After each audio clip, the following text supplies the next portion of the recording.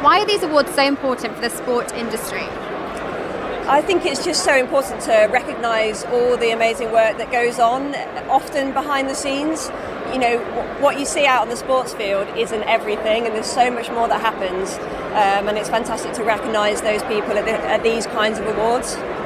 What was the best piece of advice you've both been given in your life to do with sport? I think it'd probably be be the best of me. So not trying to be somebody else, trying to be something that I'm not, just trying to work out who I am, what strengths I've got, and just go for that.